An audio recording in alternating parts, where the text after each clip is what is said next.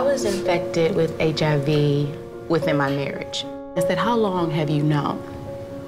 And he said, I don't know, Kim, over 10 years. Oh, wow. Why haven't we talked about this? Why didn't I know? I thought I planned out everything perfectly. I thought we crossed every T and dotted every I. If my husband would have shared with me his status prior to him becoming so sick, we could have really addressed this together. I think it would have showed him that my love for him was so much greater than a test or a disease that lived within his body. I hate that he felt alone.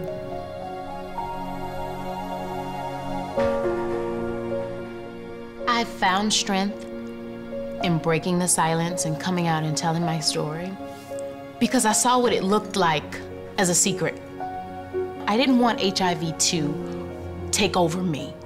If this is the card that I've been dealt, I want to have a hand in how it plays out. And I want it to play out well. If you just refuse to get tested, can you really say to yourself, have I done everything to be true to me? Have I been fair to my health? I just recently started meds in like July. And so now I'm undetectable. So I am so super excited about that. It's like, I don't know, like I just ran through the finish line and I was the first one. We have so far to go to reach people, to break the stigma that surrounds HIV. When we stay quiet about it, it still remains an issue. And if we can address it and embrace it, then we don't have to be scared about it, because we know exactly what we're dealing with.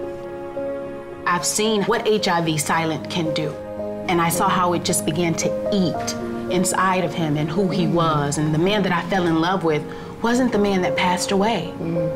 And that was just him keeping all of those feelings and that secret inside of him to where it just ate it away. And I can't do that.